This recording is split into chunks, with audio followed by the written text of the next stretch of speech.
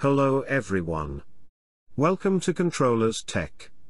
This is another video in the QSPI series, and today we will see the memory mapped mode. We will also see how to use the external flash memory as the internal, and how to run the application from the external flash. This is called Execute in Place, XIP. Watch the previous QSPI video if you haven't watched it yet. I am going to start with the same project that I created last time. So let's open the Cube IDE and import the previous project.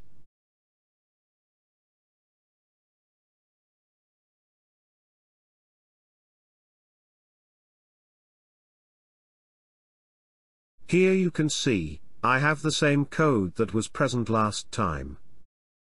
Here we will not perform the read from QSPI, but instead we will enable the memory mapped mode.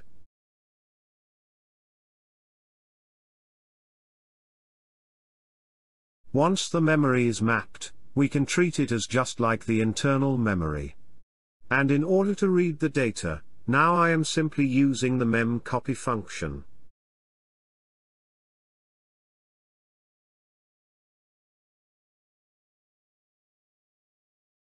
Let's build and test it. Let's put a breakpoint in the while loop. We hit the breakpoint, that means all the functions were executed properly. If we check the buffer, here you can see the data that we wrote in the flash memory.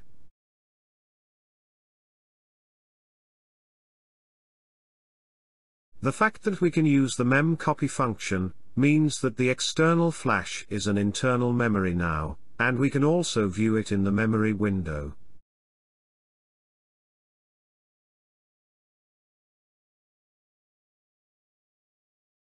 Here you can see the data.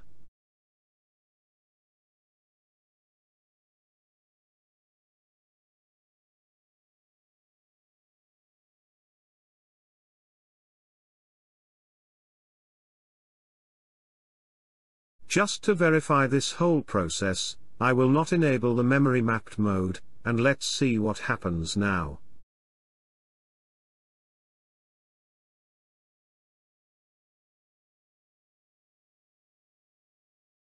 So we got the hard fault, and it is caused by the memcopy function.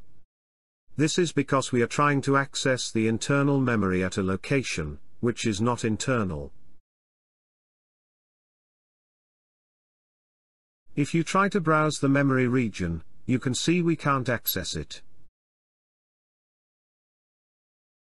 So we need to enable the memory mapped mode. Let me change this data a bit here.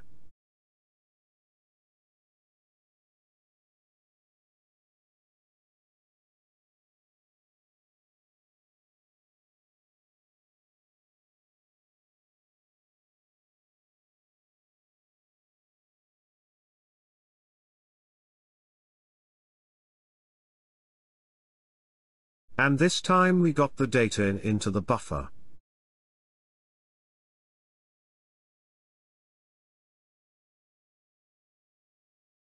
Also, we can access the memory in the memory window. But remember one thing, the memory mapped mode is for read only. Once the memory mapped mode is enabled, you cannot write the data to the flash. We will be using this mode to either run the application from the external flash, or to increase the internal flash memory for our controller.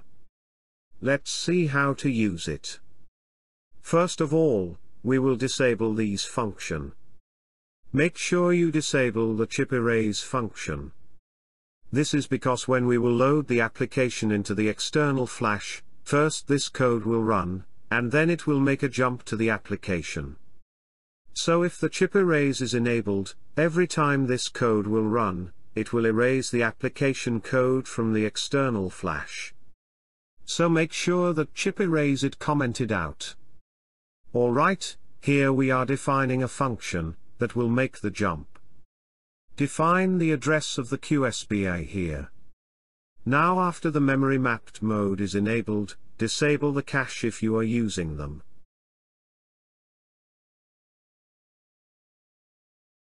Next we will disable the sys-tick interrupt.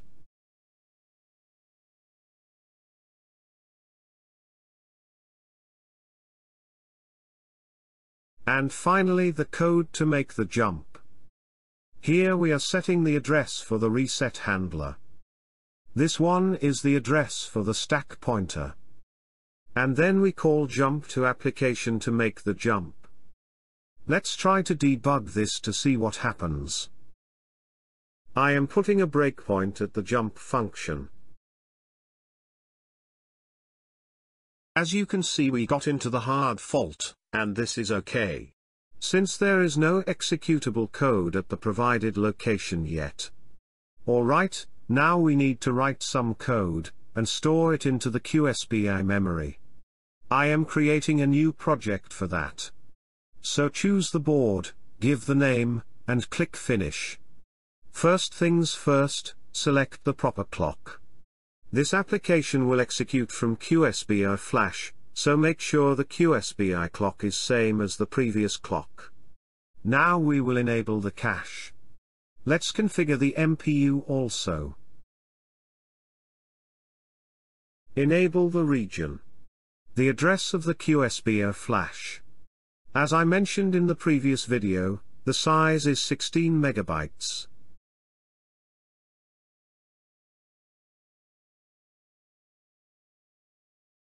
If you remember the memory configuration video from the Cortex-M7 playlist, here I have explained the memory setups.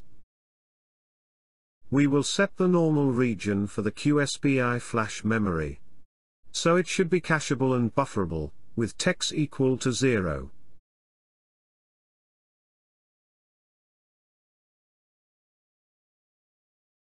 First, disable the instructions, and then set cacheable and bufferable.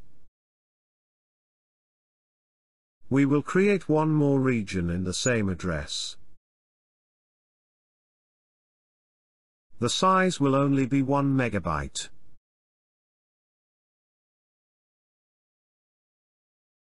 And we will keep the same settings, just enable the instruction access.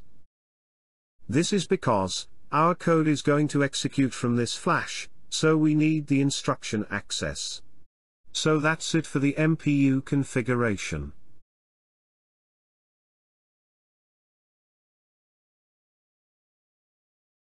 Now before setting anything up, make sure you enable the QSPI.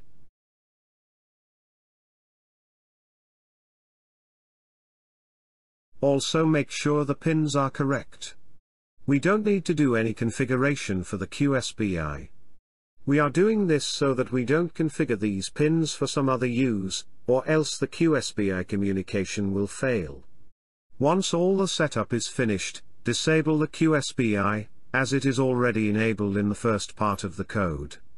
Alright, all the setup is finished, so click Save to generate the project.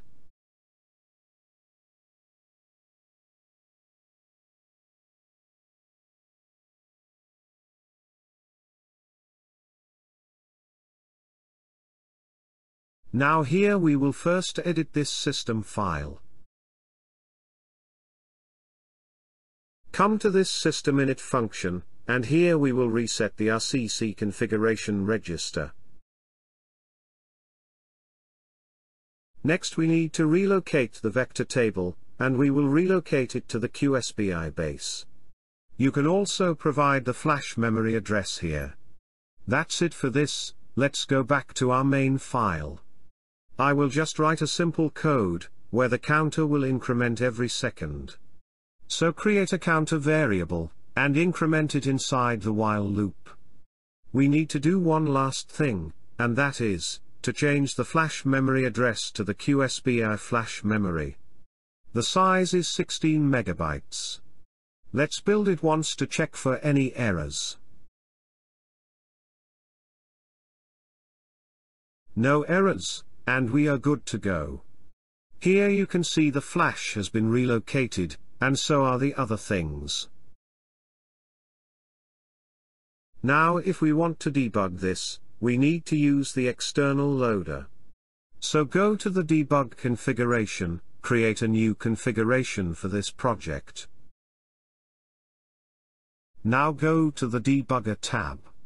Check the external loader, and click Scan. Here you can see the list of all the loaders available.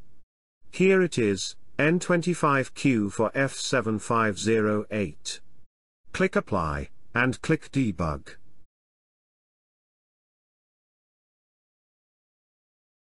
Notice that the debugger will not halt in the main function.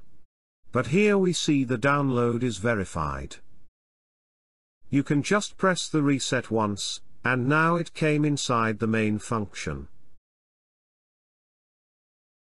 You can see the memory address here corresponds to the QSPI flash memory.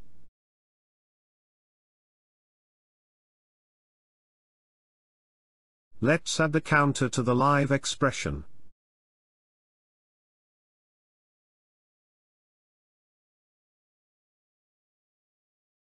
You can see the counter value is increasing. Also note the memory address.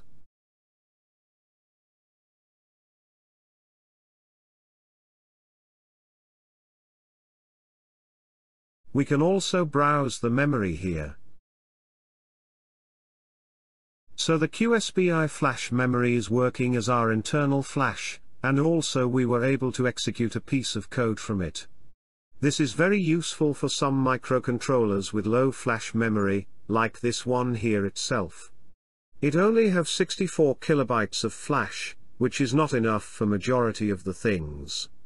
So this way we can increase the flash memory. We saw that executing the code from external flash involves two things. The first is to initialize the QSPI, and set it in the memory mapped mode. And the second one is the code itself, which will execute from the flash memory. You need two different projects for these. But I think there is some way to make it work in a single project itself. I will try to look for it, and if I do succeed, I will release another video on it too. In the meantime, do let me know if you want to see the QSPI tutorial for MT25 flash memory on the H745 board. This is it for the video. The code will be updated on the GitHub, and the link is in the description. Leave comments in case of any doubt. Keep watching, and have a nice day ahead.